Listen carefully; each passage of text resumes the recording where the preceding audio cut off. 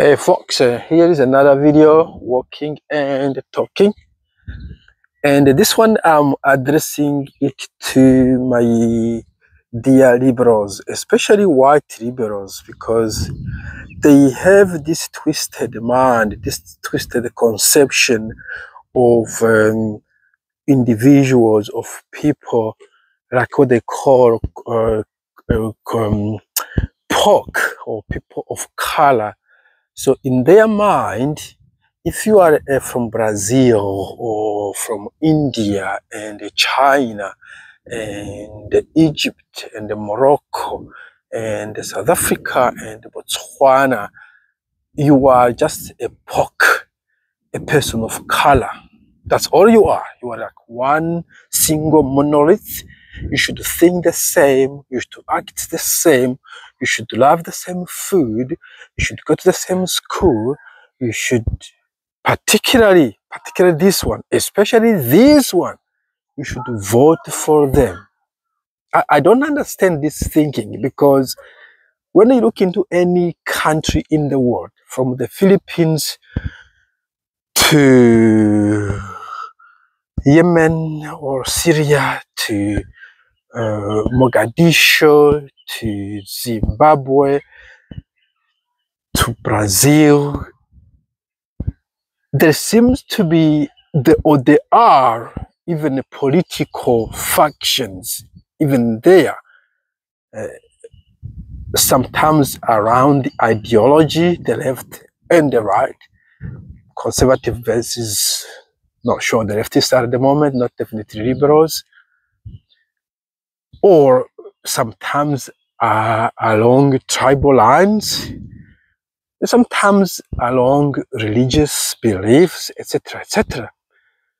So thinking that somebody from the north of India or I don't know, Kashmir or whatever, it's gonna be the same somebody from the southern India when they get to the United States, and they'll be like one Indian, or a Shiite from the Middle East and a Muslim of other section from the Middle East should be one monolith. That, I don't know, other factions they are there, but in every country you go to, you will find a lot of factions, a lot of not division per se, but differences in opinions, in beliefs, in the politics, etc., etc. So we are not a monolith. We cannot think the same. We do not think the same. That is why you see some of us are conservatives, some of us are liberals, some of us are in between. It is what it is. Some of us are religious, some others are not. The same way you wouldn't ask every white person to be liberal or conservative. The same way you don't ask every single white person to vote for Trump because he's white. In the same way you shouldn't ask us to vote for Kamala because she's black. Because truth be told, the same way white people have got the right to choose and to think differently, we, the BIPOC, the minority, whatever you call us, we also have got our way of thinking.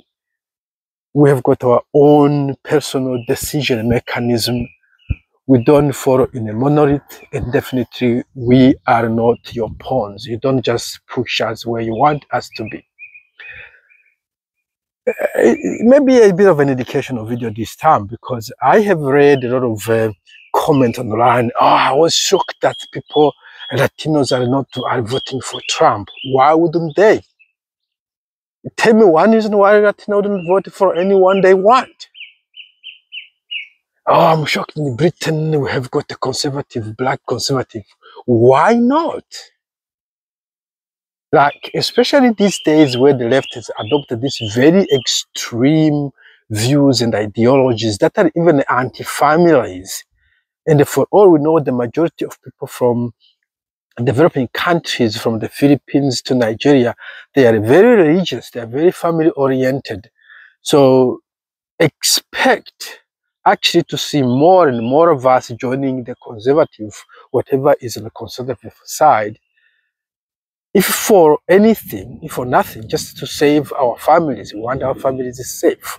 We want our children to go to good schools. We want our daughters to be safe when they go to the bathrooms. We want our son, to be boys. That's how we were raised. You can't just undo that. You see? And for a long time, we just keep silent because sometimes we're in need. We need that job. We don't want to be cancelled. We don't want to be insulted and shouted at. We come from very oppressive regimes, and we stand together to just get along, just to survive. But when you go to the voting booth, you're not there. So you're not going to know what we did. It's okay, you can insult us after the election, but we did our deed, you know? So just note that thing and get used to seeing different ideologies popping up, the people you do expect to be under your wings. And I don't know exactly why you think they should be under your wings, because one other thing you don't know is that some of the leaders of the liberal world have actually destroyed entire countries. Bill Clinton and Hillary Clinton and Barack Obama, they bombed Yemen, they kicked the Gaddafi out of the country, killed the Gaddafi who was running Libya very well.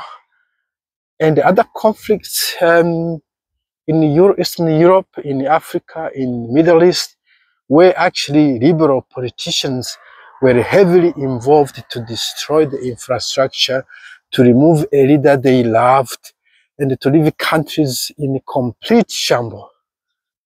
We haven't forgotten. We haven't.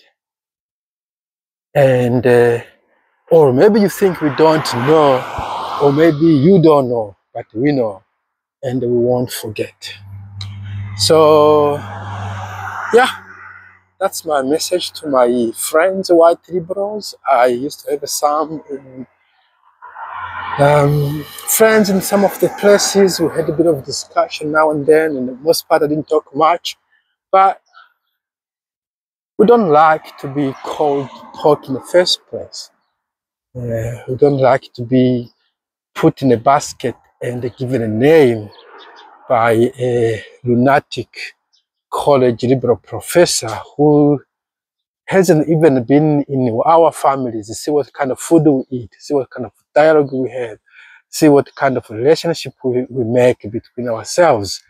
You're sitting in a college in Ivory Tower and you say, these people, let's call them of color, let's call them Latinx, let's call them, I don't know what other names you're coming up with. We don't like that, okay? So, yeah, that's my angry message to my dear liberal friends. Have a good day.